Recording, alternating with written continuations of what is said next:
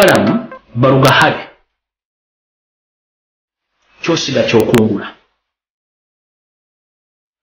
bw'oba tosula the information ejja kufuluma meeting gye wazituuza okugyawo isima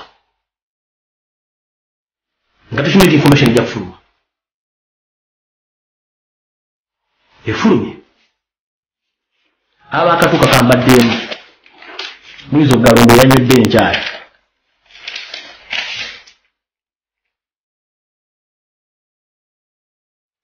akabinja akasse isima tekuli nti gundi yamusse isima wadde ayogera ki MOK project yasse isima all access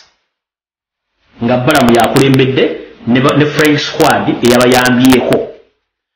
miti ezasooka okuteesebwa ku kutta kwa isima zaatulangira kuza omwezi 4 omwezi ogwokuna 2023 eyasembe yatula 17 gwokuna 2023 ku Kabira Country Club e Bukoto. Faizo ne Magada bebadde mu mission eno ngono yeye coordinator Balaam.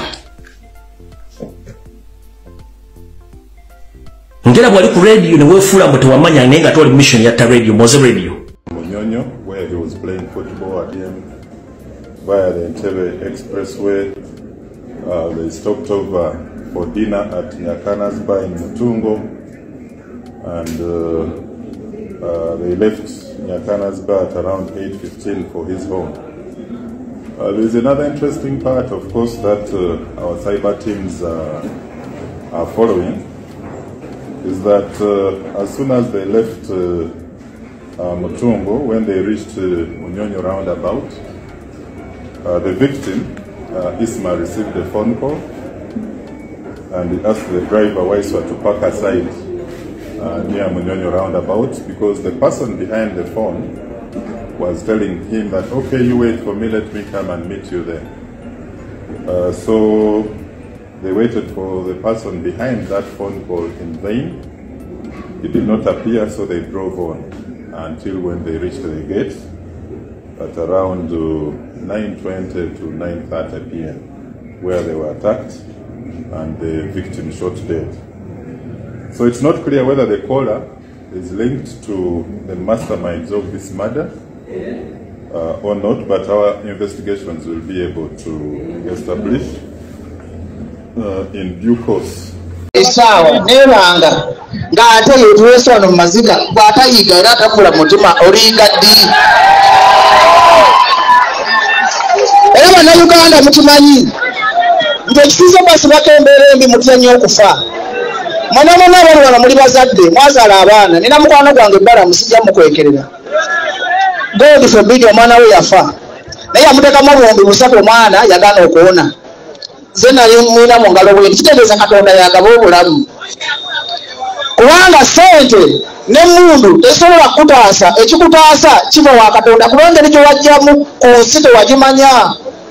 Kati bannayuganda mwenna ekibasibye mu mbeera embi mubeera mu kkuba nduulu muganya okumanya okulwanirira eddembe lyammwe nga mutya okufa n'emmundu mbagazaako balwanirako naye mukoma mulwali because fabalono fena bagenda tutabagwewo mwana ye nakola vidiyo abasajja bakubira essimu abo bonna batudde mu tenti eri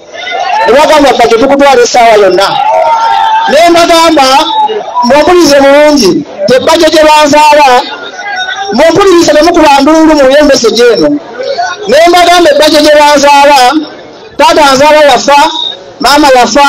baganda bange bafa ate no bafa sirimu tebafa masasi kati gwe bwenkuba essasi oba onnyambye nabutafa na bulumi kitegeeza gye munaakomanga okutya gye munaakomanga okutiitirya abasajja bano ne mukusinga ne beetwa $5,000,000 nga Isuma abadde mwavu ng'abonaabona teeyinza namuzimbira kayumba ne mukubira $1,000,000 zaabwe epanda enduulu kitegeeza bannayuganda mukyalina ekizibu kingi bino fe balina okwogera bwe tufuna akazigayo kantu katuyogere biggweya temutusabako bannayuganda kambawulira amazima kumonna abali wantu wali atagenda kufa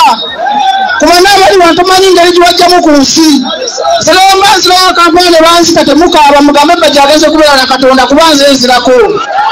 olwasayisima nabadde mmanyi olwasayisima nabadde mmanyi bakubye mu mistake nabadde mmanyi banoonya nze